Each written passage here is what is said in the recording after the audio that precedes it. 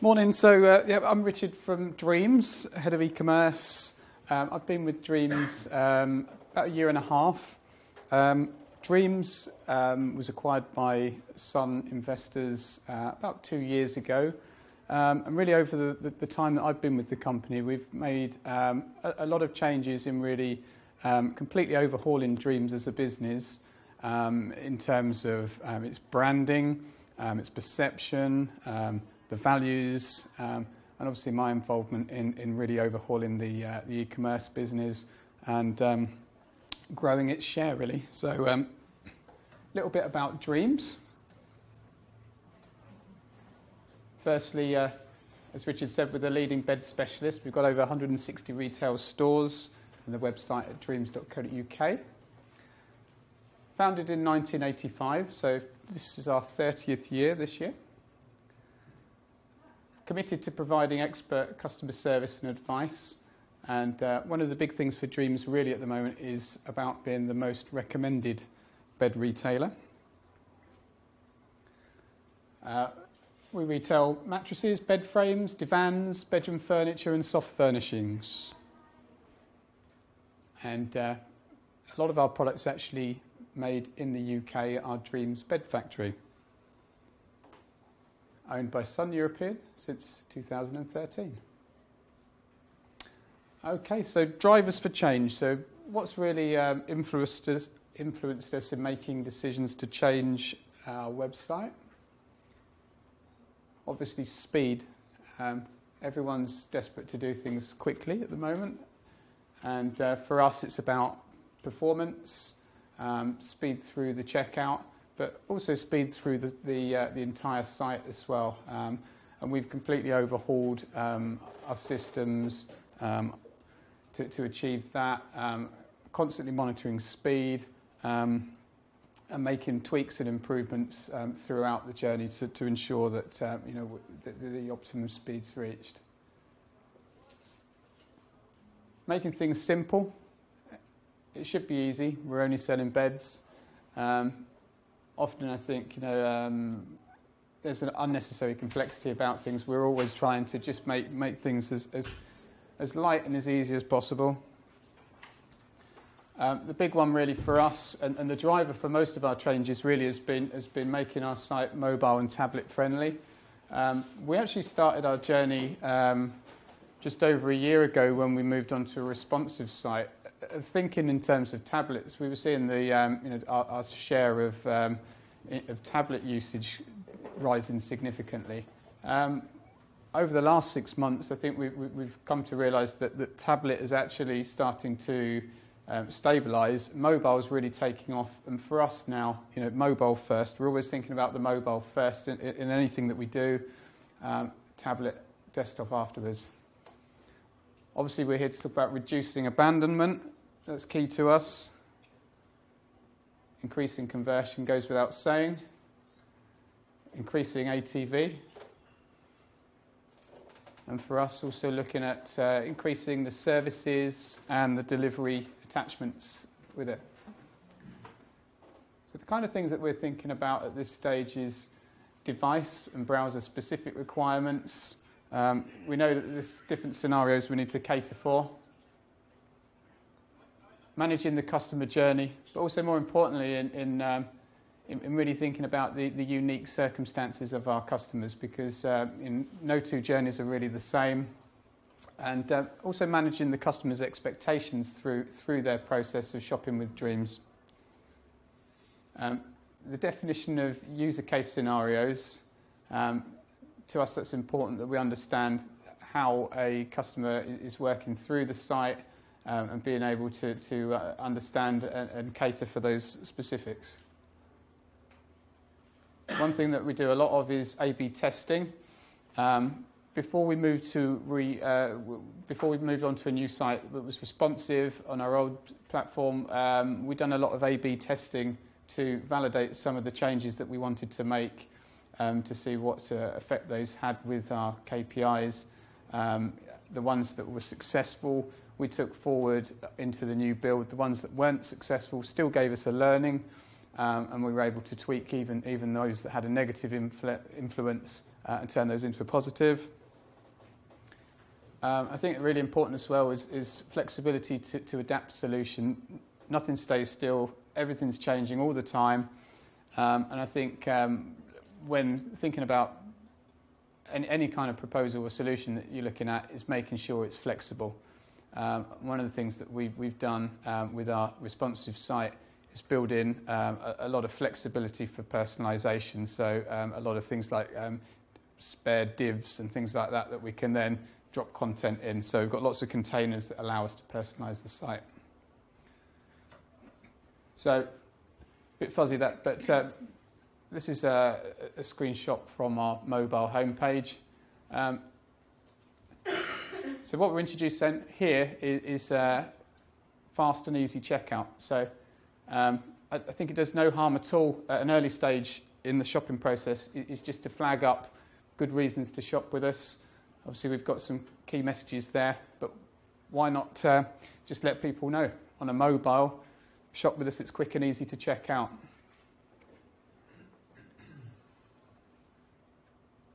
Obvious ones here, but on a product page, obviously, we've got things in our FUD bar up here. We're calling out our specific benefits. We personalise these depending on the page or the content that you're on. Obviously calling out things like free delivery and recycling. So just starting to introduce the good reasons to shop with us before we reach the checkout. Moving on to a product page here on the desktop view. We're using payment options here. So just getting customers used to the fact that we actually offer a finance solution. It's interest-free, very appealing, obviously great for our average transaction value. So here, why not start introducing the fact that product that perhaps might be a slightly more high-end is actually very affordable when spread over finance. So start introducing these kind of triggers here earlier on in the journey. Obviously, also stating delivery options and times. Just getting customers warm to the idea that it's going to be an easy transaction. And as we move on to the basket, particularly for a big ticket product purchase like beds or bedroom furniture, you want to have confidence as a consumer. So we're showing security and trust messages. For example, at the top we've got 100% secure message, secure basket, secure checkout, Norton Secured, Trustpilot. So looking at these kind of messages around, just trying to encourage the customer that it's a safe place to shop. Of course, depending on whether the customer is shopping for the first time or a repeat customer, might dictate how you show these messages. For example, if someone's coming back, we probably don't need to reinforce the fact it's secure. They're comfortable shopping with us, so we can start to remove some of that content and just declutter the page somewhat. Providing help and support. This is really, really important to Dreams. It's a very considered purchase. The customer's spending a lot of money with us. They're buying a bed which they're going to sleep on for somewhere between 7 to 10 years. So they really need to feel confident in that they're making the right choice. So obviously we show them help messages.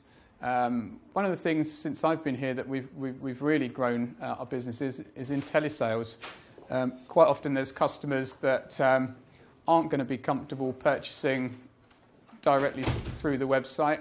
So why not give them the option to speak to somebody over the phone, talk through their concerns, and convert them through the telesales channel.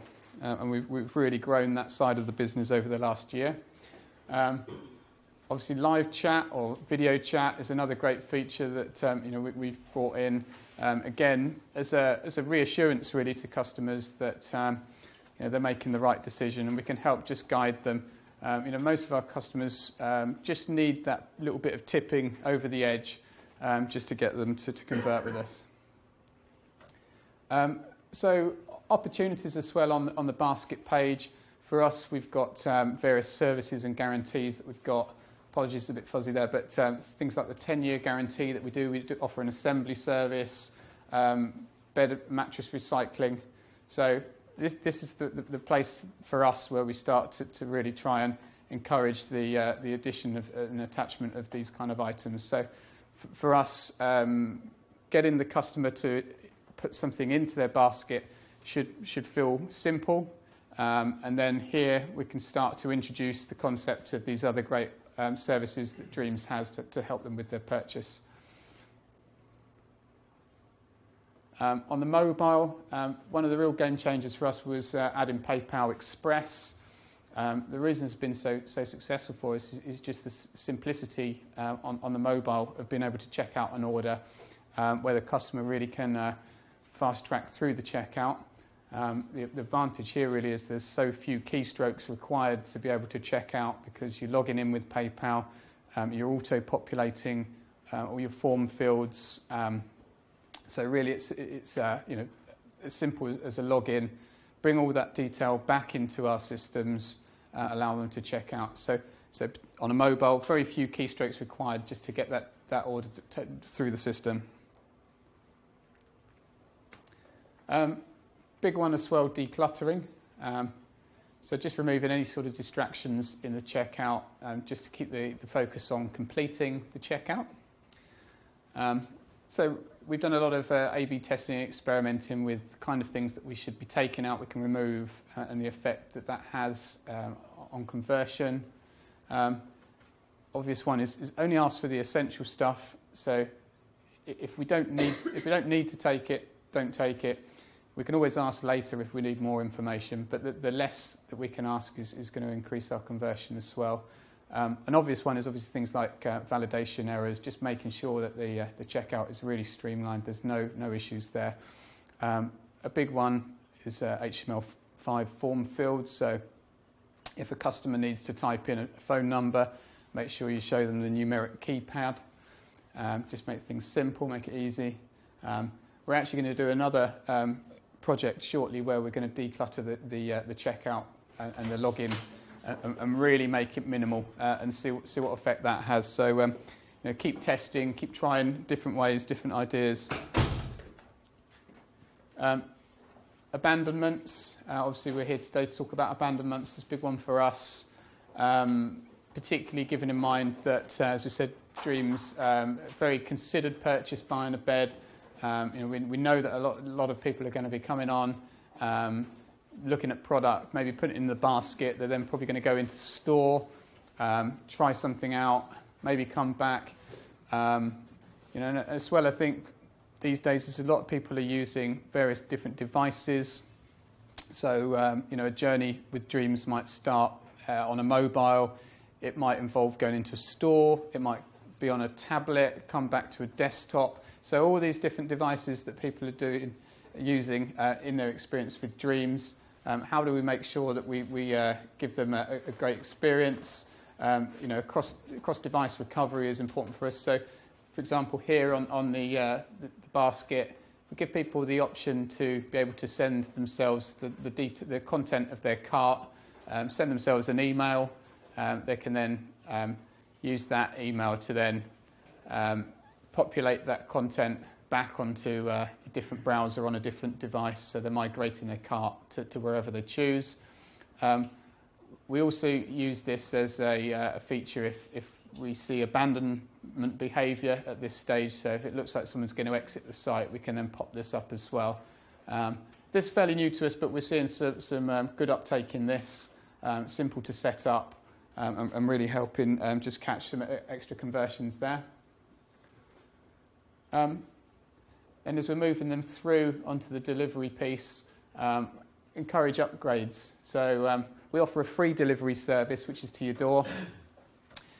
Quite a simple one here is a message that might pop up if they've ordered some heavy mattresses. If anyone's tried to move a mattress up onto their second floor, a king-size mattress, you know those things are heavy. So good opportunity just to have a message just to say, are you sure you want to do this? We're quite happy to take it up. Why not upgrade? And again, we can optimise the presentation and the tone of voice just to get the right feel. We might choose to vary that depending on the type of customer that we've got.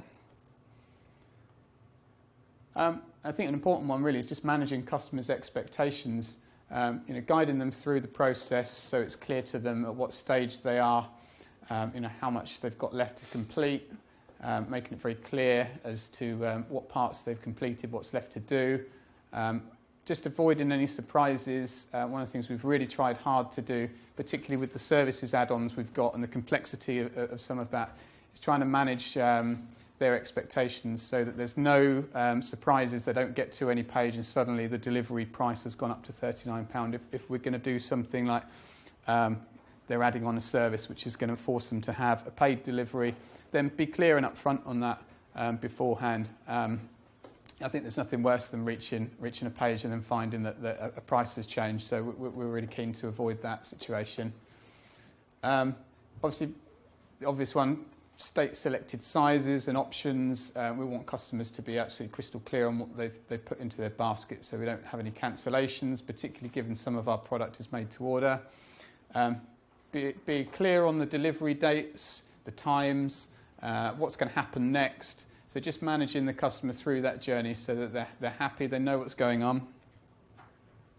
And for us, the results then, so mobile conversion, we've grown that 22% year on year. Mobile revenue is 121% year on year. Tablet revenue is up 7%. Average transaction value is up 18%. And our online sales growth so far this year against last year is plus 26%. Okay. And finally, I wouldn't say I'm an expert. I'm only going to give you the advice as from what I know from my experience of working on the Dream site is think mobile first. For me, this is a really important one, is lots of small incremental gains collectively make a big difference. So particularly when you're thinking about A/B testing and personalisation, you've only got to move the conversion dial just a tiny, tiny percent, particularly on big ticket items. Put lots of those in and suddenly you're making a big difference and the numbers really come through. Test and trial continually. We might do a test, we get great results, and then we find, if we retest that again a few months later, the landscape's completely changed. So we like to continually test and continually trial, always challenge ourselves, make data-driven decision-making, and for us, learning through session replay. So actually looking at what's happening with our customers on site. Okay, thank you very much.